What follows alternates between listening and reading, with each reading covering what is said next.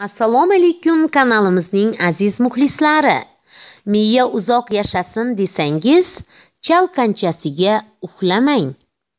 Uyqu keksayish jarayoni va umr davomiyligini tartibga solib turuvchi muhim omildir. Buni qarangki, uxlashning ham o'ziga yarasha qoidalari mavjud ekan.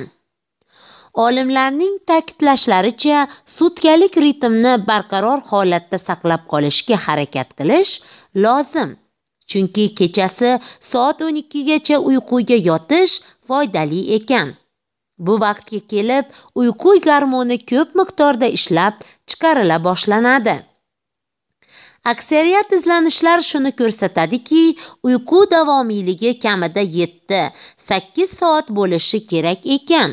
Iloji boricha ortopedik yostiqda, shuningdek chalqanchasiga emas, balki o'ng yoki chap yon bilan yotish kerak.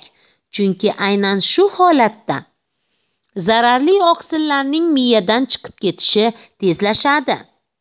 Shifokorlar qorong'u xonada uxlashni, ya'ni uyquga yotishdan oldin deraza oynalari qalin pardalar bilan yopilgan, barcha elektr uskunalari o'chirilgan bo'lishini tavsiya etishmoqda.